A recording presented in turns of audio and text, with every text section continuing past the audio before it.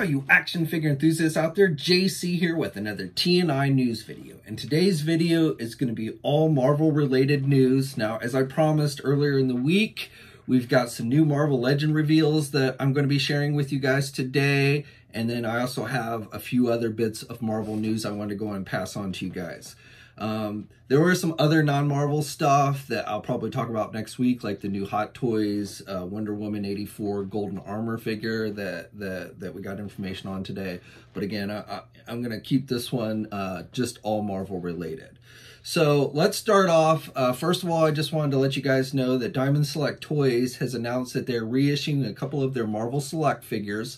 So both of these figures were previously released as Disney Store exclusives, and they're doing the more recent Hulkbuster figure, comic book based Hulkbuster figure that they did.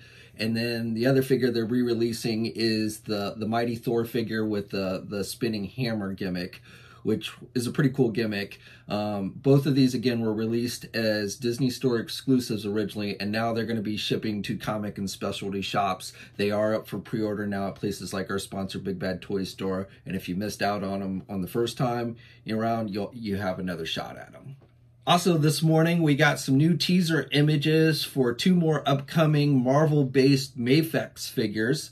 So the first one, the Avengers Endgame Captain America figure, we had previously seen at some of the overseas conventions, late last year, early this year, and now we're getting these new official images. I believe both of these figures will be, they'll be solicited within the next day or so, and I believe are going to probably be released in January of next year, but I don't know that 100%. Those details have not yet been released. I'm just kind of guessing based on their track record. The Magneto figure was the last one they announced last month, and that one's coming out in December. So again, when those official details are released, I'll be sure to update you guys, which may be later today or early next week, I'm guessing. But with these new images, we see the Captain America figure still looking pretty good. He also, like the Marvel Select Thor, comes with that spinning Thor hammer gimmick, which is cool. This version, again, based on the Avengers Endgame movie, comes with two versions of his shield. You get the regular version, and then you get the broken version, which is nice. You get Thor's hammer, you get a regular hammer, and then you get the spinning hammer. You also get a lightning effect that you can put on the hammer if you want to. He's got 3 different head sculpts. He's got 2 masked head sculpts and an unmasked head sculpt, which look okay. It's kind of hard to tell with these images. The unmasked head sculpt, it looks kind of like Chris Evans, but again, I'll wait until I see better images for that. But like I said, definitely, if you're into the MAFEX stuff, they're doing a number, at the conventions we saw, if I remember correctly, we also saw they're doing Endgame Iron Man figure and Iron Spider-Man figure, if I remember off the top of my head. So they're doing a number of figures from the Endgame. Now, the other figure that we're getting our look at today, and I think this is the first time we're seeing this one, is Gambit. This is a comic book based X-Men Gambit figure, so continuing their X-Men line.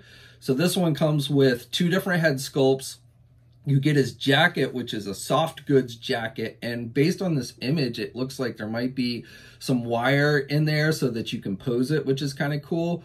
I don't know that 100%, but you can see the jacket's kind of posed up so it's flowing. It could be just photography, but I'm thinking there might be some wires in there. So we'll have to wait and see more details on that. He's got his bow staff. He's got a kinetic energy effect that you can put on the bow staff. He's got the throwing card effects, and then he's also got the holding card effects, which is nice. And, if you're a Gambit fan, this is probably going to be one that you want to check out. I've been debating whether I want to get the recent MAFEX Cyclops figure, Jim Lee Cyclops figure. It looks pretty good, but I haven't, I haven't actually gotten it yet, so I'm still kind of debating. But again, if you're a Gambit fan, this is looking pretty good, and we should have more details and images, again, in the next few days. Okay, and then finally, we've got news on the Marvel Legend front. So, as I told you before, Hasbro was doing this fan channel event where they were going to be announcing stuff for Marvel Legends today on their Hasbro Pulse website.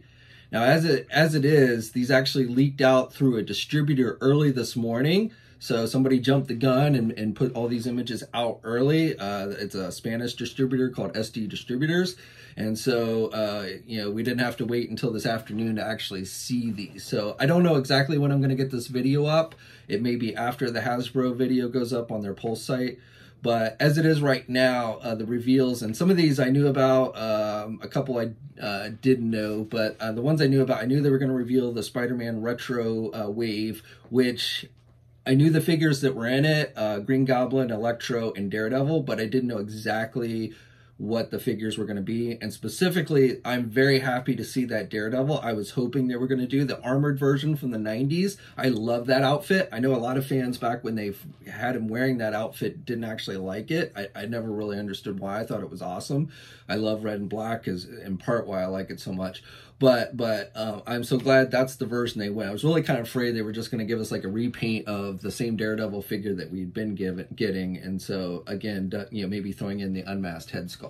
This does have an unmasked head sculpt like we saw. I think this is the same one that came with the Walgreens exclusive yellow Daredevil figure. So, but if you missed out on that, you got another chance at it. Also makes for kind of a good fill-in for Cyclops too with the red glasses. He's got his weapons. He's got two versions of his weapons. Still using that kind of flimsy rubber. Even in these images, you can see one of the batons is kind of warped. So definitely that soft rubber that they use.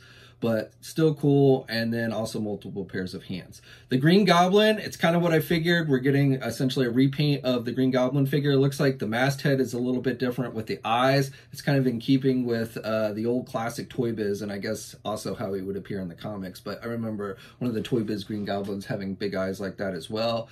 And then, but really what's cool about this, to me at least, is you get the unmasked. I'm pretty sure that's supposed to be Norman Osborn. There's been some debate going on whether it's Norman or Harry, but to me it looks older. To me, they're very similar. They look very similar to one another. Same hairstyles and everything, but this head sculpt looks like it's an old version of an older guy, so I'm guessing this is supposed to be Norman. And, you know, again, that's probably the coolest thing about this figure. I probably wouldn't get it other than for the unmasked head sculpt. Electro, pretty much what I figured.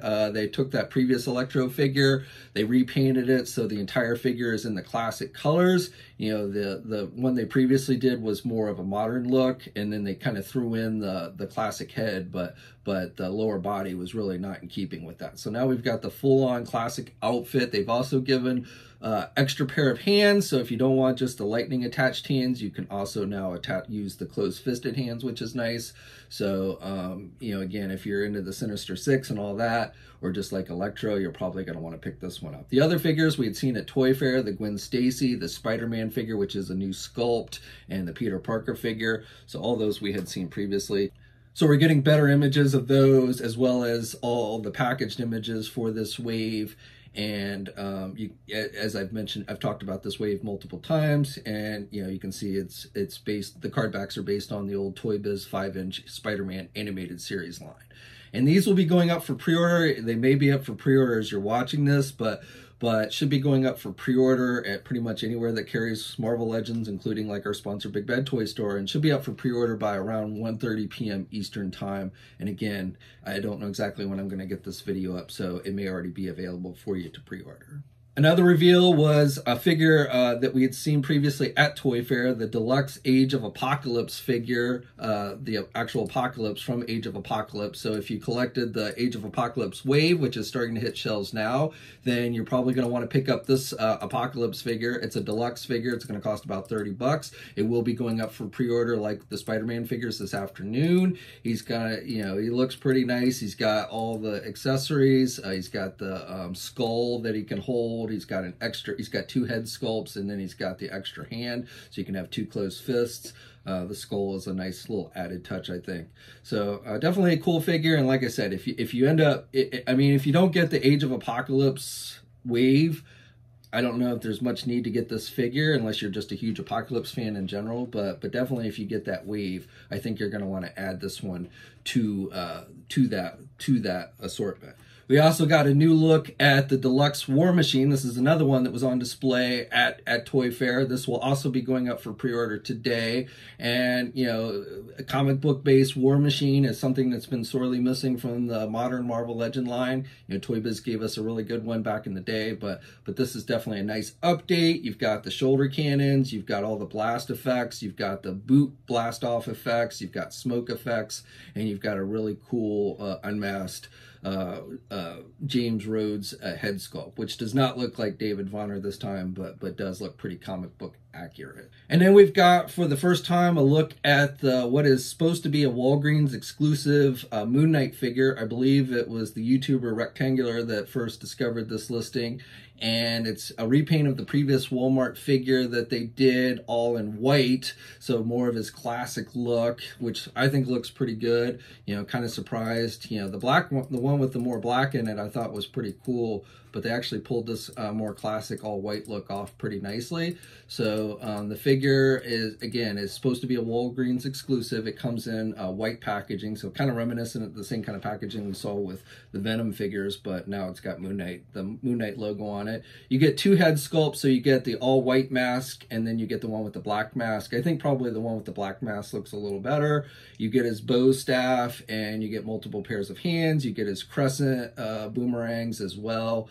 And like I said, this is primarily just a repaint figure, but if you're a fan of Moon Knight and you like his classic look, this is one you're going to want to check out.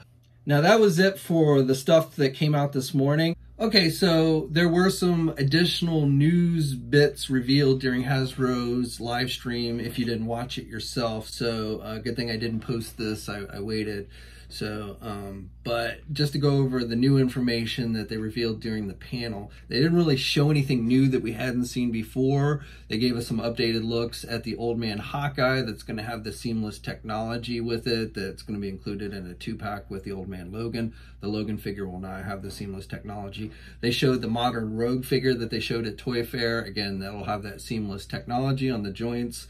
And they also revealed an additional head sculpt for the Rogue figure. They really didn't give any kind of release details on Rogue. They also showed off the Nimrod figure again, gave us kind of like a size comparison in the video, but they did not give us any details on its release. They did not confirm the rumors of it being the 3-pack with the Psylocke and the Phantom X, so we're still kind of in the dark of that. They talked about the Spider-Man figures and all that stuff, that pretty much nothing new there that I haven't already talked about. One other thing, on the Green Goblin figure, the Goblin glider has been modified. So if you got the Demo Goblin Build-A-Figure with the stand for the glider, with that one, you can actually use that stand now with the Green Goblin as well. The Eternals wave that was up until this point had been a rumor, but now pretty much confirmed, that was going to coincide with the release. You may probably know that the Eternals movie was delayed due to COVID, so has that wave of action figures. They are now not going to come out until next year.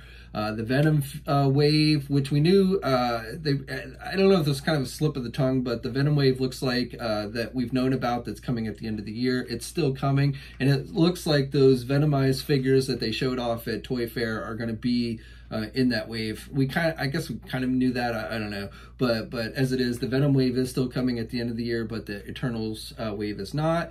They confirmed that they are going to be doing more box sets, like the Alpha Flight box set. They didn't give us any details on what box sets they're going to be doing, but they are doing more box sets. They said they are working on new figures based on the Spider-Man Into the Spider-Verse animated movie. So we got some really cheesy ones, 2-pack from Hasbro that was really bad, really didn't look like anything like Miles Morales from the movie back when that movie came out, but they are doing new figures on that. They didn't give any specific details, but said they were working on figures.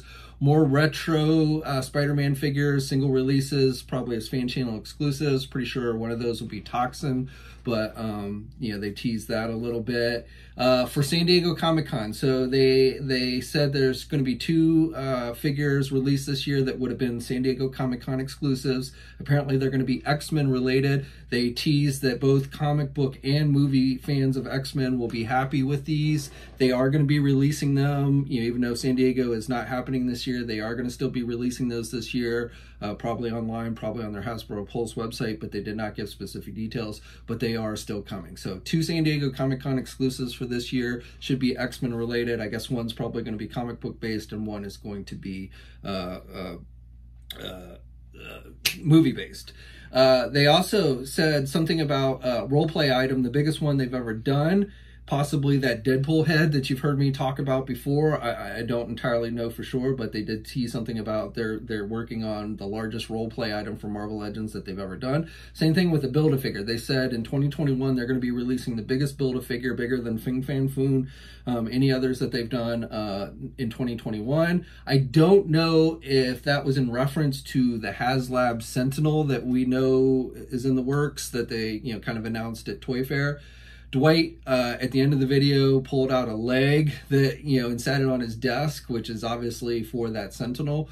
But what I don't know for sure is whether, there's some other Build-A-Figure, really big Build-A-Figure that they're doing, or whether he was just talking when he teased saying that the biggest Build-A-Figure is coming, is that in fact that Sentinel. Does that mean, if it is the Sentinel, does that mean the Sentinel is going to be some kind of Build-A-Figure, not like a, I don't know. So we'll have to see. That's kind of interesting. That's pretty much it. Like I said, I talked about everything else that they previously mentioned. Oh, so the Walgreens Moon Knight, which again, I don't know when this exactly you're going to be watching this, is supposed to go up at 3:30 p.m. for pre-order on the Walgreens website. There's going to be a special link. I don't know why. They're going to release it as we get closer to 3:30. So once they do, I'll put that up on Marvelous News. But the Walgreens Moon Knight, if you want to get that, is going to be available for pre-order. The other pre-orders for the non-exclusive stuff should be up probably as you're watching this now. So if you haven't already, probably head over to like Big Bad Toy Store and secure yours.